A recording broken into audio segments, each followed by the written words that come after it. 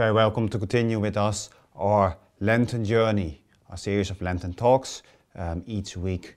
And we have arrived now at reflecting upon the end of Holy Week.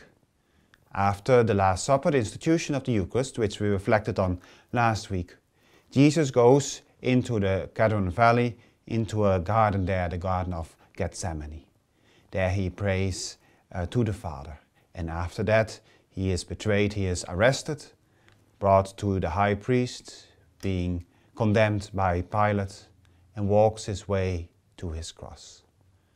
So today this talk we reflect upon these events.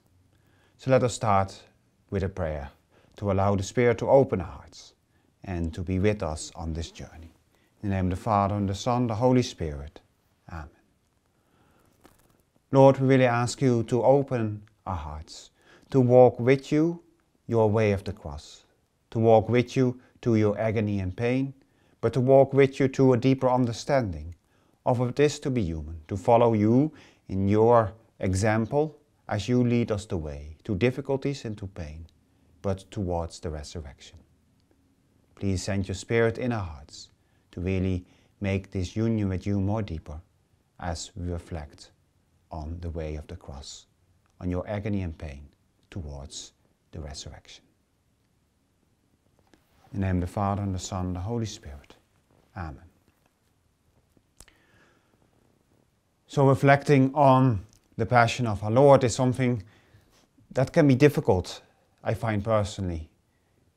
We can learn a lot of things about it, but ultimately it's something we really have to enter into. We have to enter into what it is to undergo, to a certain extent, the suffering that our Lord underwent as well. So we need to enter into it. We need to have a prayerful presence to it. And especially as we prepare this for the Triduum, the end of Holy Week, but at any time when we kind of reflect upon these things, it is good that we prepare ourselves, that we set some time aside.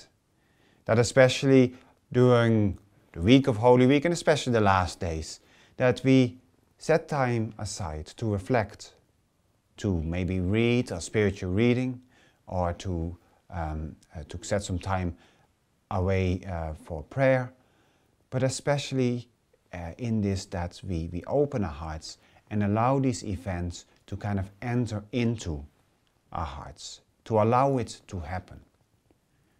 I suppose as a religious we might be more privileged because we enter so much into all the liturgies and are able to do it, but it is something that maybe we can, in any walk of life, we can facilitate. The whole of Lent is to a sense of preparation for this moment, for this journey, for this, I suppose, highlight of our year as we reflect on the way that Jesus leads us. Holy Week contains so many things. I mean, it's a roller coaster. I mean, we have just before it, the resurrection of Lazarus. Many people start to believe in Jesus. There's this huge following, maybe mainly from outside of Jerusalem, but there's a huge following, and they shout and they welcome him as he triumphantly enters in Jerusalem with the singing, the palms laying out in front of him. All the peoples in are jubilant. But things change very quickly. If it is the same people, or if it is the people in Jerusalem who don't like all this hustle and bustle in their hometown, for whom all these pilgrims coming from Galilee and all over the place are just a distraction. But soon he clashes in the temple with his teaching, with the things that he does, and we kind of know that it goes downhill fairly quickly from there. The priests and the authorities are planning to have him arrested and to have him condemned to death. And to a certain extent, Jesus, who knows these things, I mean, it must be difficult. I mean, it says so often in the Gospels that he knows what is in man's heart. So he knew all these things that are going to happen. He knew that some of the people who were shouting and celebrating when he was entering Jerusalem would be the very ones that would be crying, "Crucify him," at the end. but he knows also our weakness. He knows our weaknesses, as we can see in those who follow him, who do not understand him, who might depart from him, maybe come back to him as well. But also the close disciples who abandon him. It is an emotional roller coaster. And to a certain extent, if we enter into, we kind of feel and sense that, if we spiritually allow ourselves to be touched by this week. So we start in the Garden of Gethsemane, after the Last Supper, in which Jesus instituted the Eucharist. He goes down to the Kidron Valley, and he goes to a place there that's called Gethsemane. He enters into the garden and prays there. And we still know the place, what is about, what has happened. So we can still go there. If we are happy enough to go into Jerusalem on pilgrimage, we can go into the valley there, into the Garden of Gethsemane. And we enter the garden with Jesus to pray. And we do this on Holy Thursday. After the ceremonies are over, we go and we spend time in prayer. We pray with the Lord, we spend time with him. And here we can see the humanity of Jesus coming through. And this is really, I think, encouraging, because it really shows that Jesus knows what it is to be human. Here he prays, Father, if thou art willing, remove this cup from me, from Luke chapter 22. The humanity shines through. It is comforting to see that Jesus has temptations also to maybe want to divert, find another way, find a way that is easier, to take the cup away. It gives us strength to see that he can do it.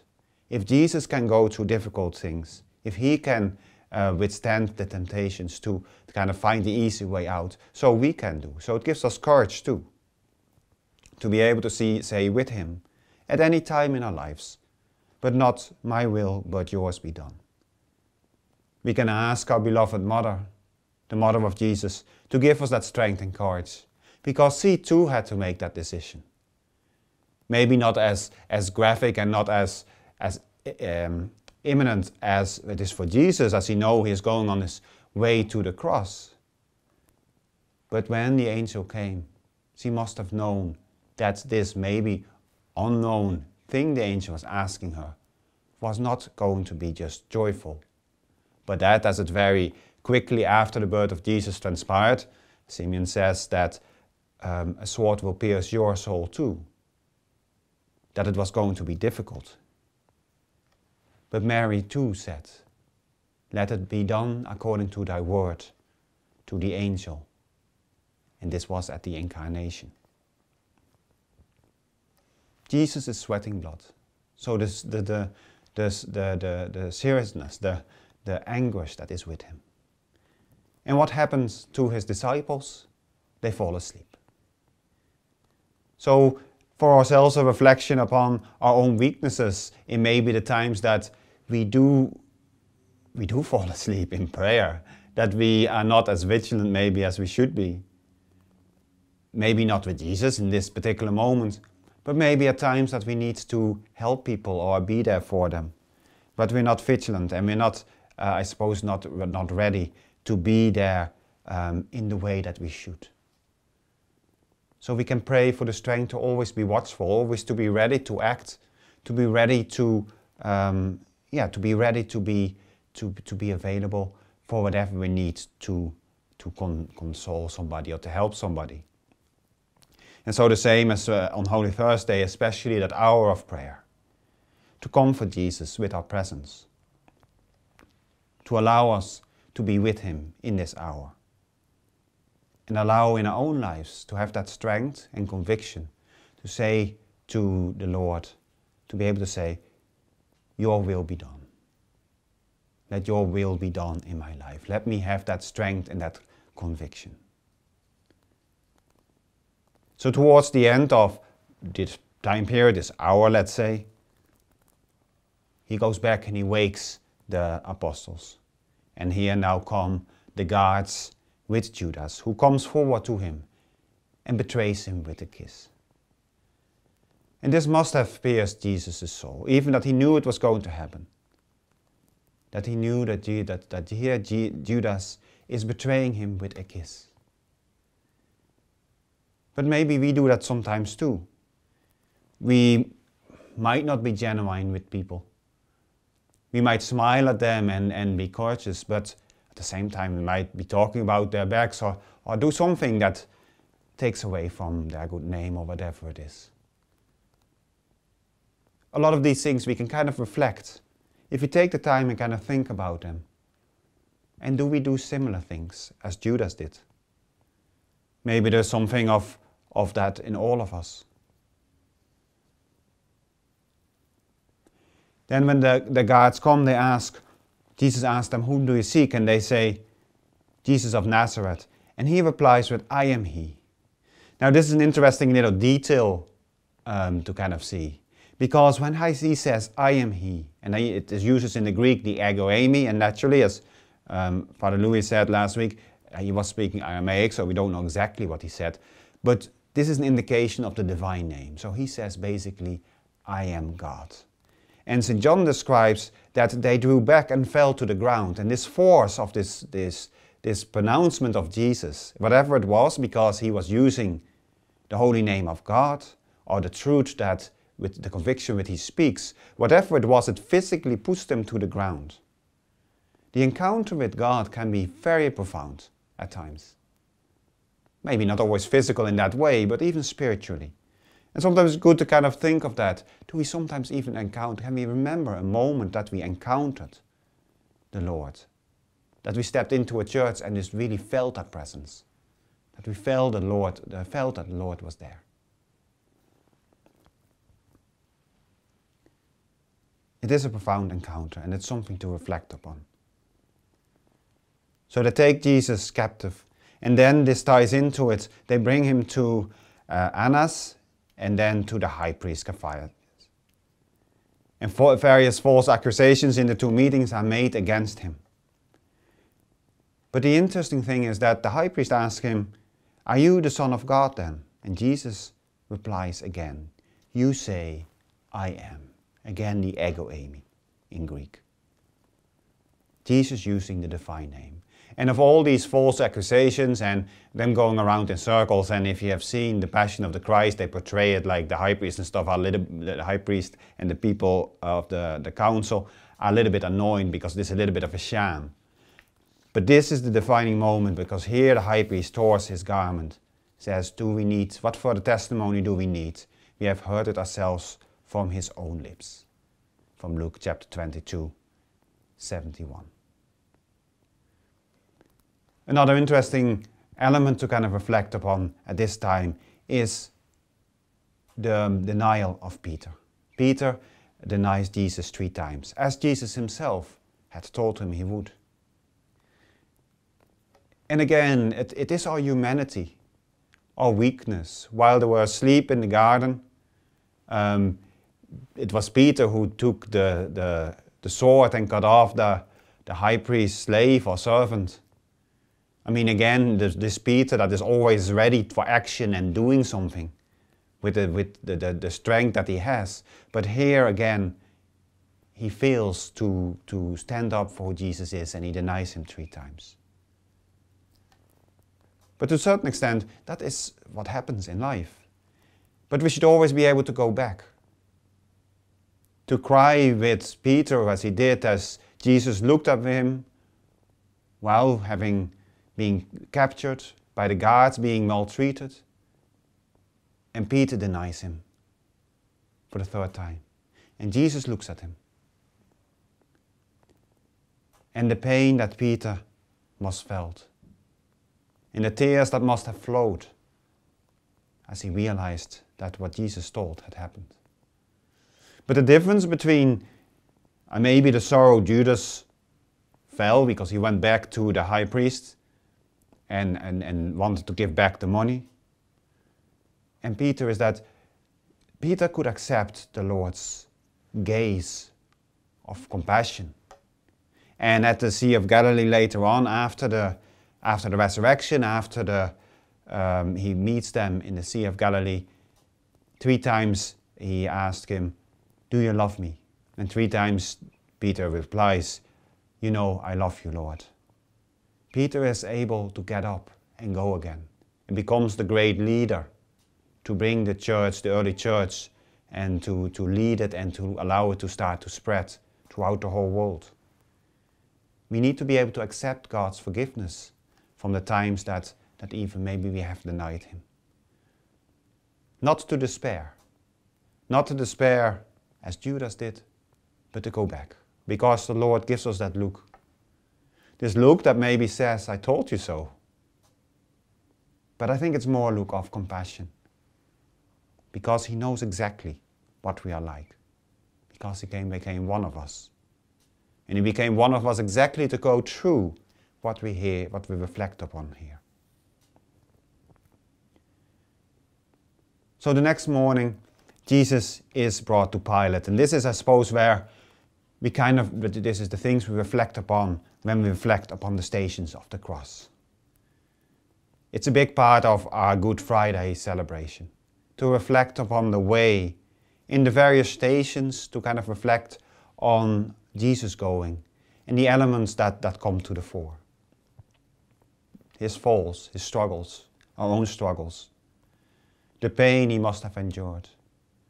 Simon of Cyrene, who helps Him carry the cross, the weeping women in Jerusalem, Veronica, who an act of kindness gives her veil, and the imprint of His face is on the veil as He washes His face. The meeting of His mother. We reflect upon all these things, and we can enter kind of into them, and to walk with Him. And again, for those who have been lucky to kind of be there and being able to go through the Via Dolorosa in Jerusalem, the place, the route that is Jesus has believed to have gone when after he was condemned by Pilate, and once he went out to the place that was called Golgotha, which means the skull, the place of the skull, a rock, a protrusion that was left there because it wasn't rock that was suitable to be used for building, or also called Calvary from the Latin calva, which means bald head. It was just outside the city walls at the time, although now it is within the old city of Jerusalem. And Golgotha, the place of the skull, is now within the church of the Holy Sepulchre. But we can walk that way. And each Friday, the Franciscans walk that way with the pilgrims to follow the way that Jesus Himself walked. So we start with Pilate, who condemns Jesus, even that he knows that he is condemned because of envy, because of fear, or whatever motivated the authorities. He recognizes something of the truth. He is concerned, he is perplexed, but at the end of the day, he still gives in to the demands. Out of his worries for this life, what will Caesar say? What if this rebellion goes on? What does it mean to me? It's much easier to send Jesus off to be executed, as the people outside seems to want, as they shout, crucify him, than to do what is right, to follow the truth, to recognize the voice of truth. And a reflection for ourselves, do we recognize the voice of truth? Do we listen to it, or do we ignore it? Do we allow it to speak in our lives? Is it a welcome voice? Or is it something that sometimes we like to ignore? That sometimes we're very happy to listen to, but other times we prefer not to. All these elements must have flashed before Jesus' eyes when it all happened. The scourging, the crowning with thorns, the taking up of the cross after being condemned to death by Pilate. All the disciples, apart from St. John and his mother, and maybe another small group of followers, have left him, departed, ran away. he is alone.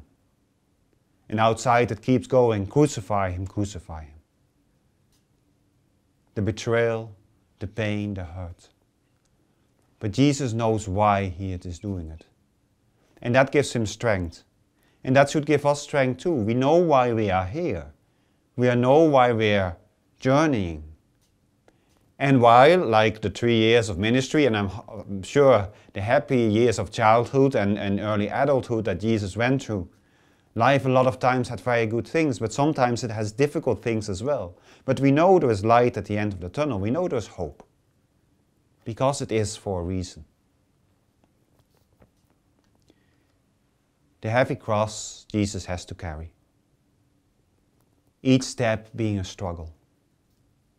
The people on the way who insulted him, who shouted him, the soldiers who maltreated him.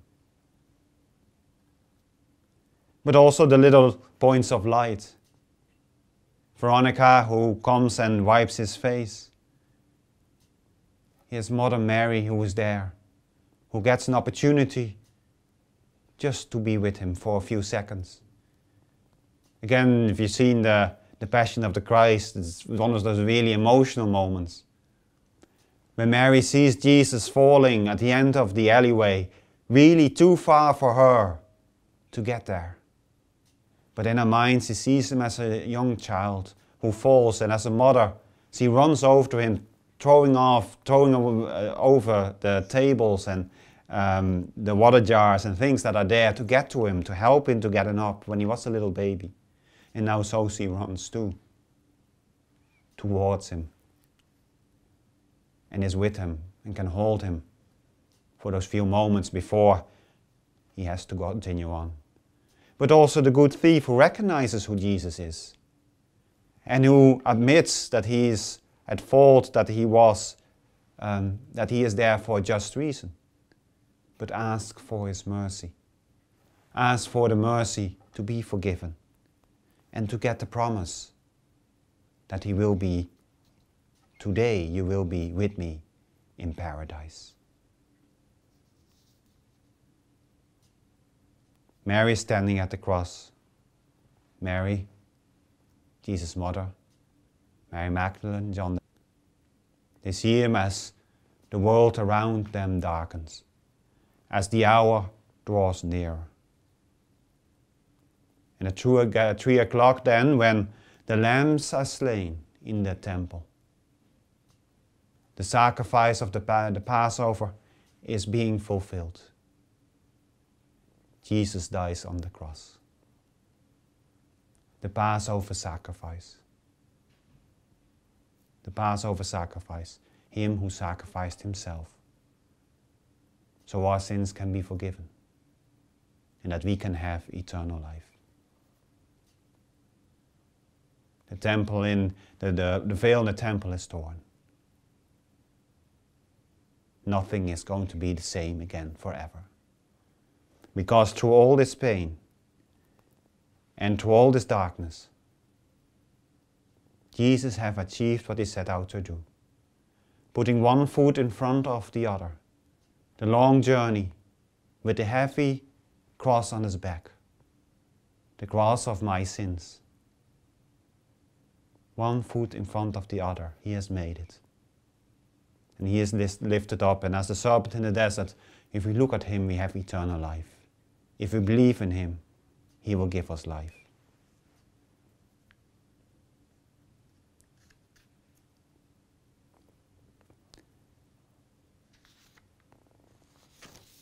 So these few days, especially, but any time, we can reflect on this journey.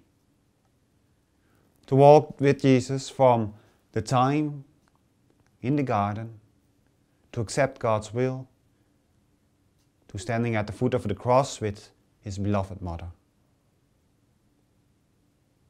And to know that this is the way it has to be. To accept the will of God.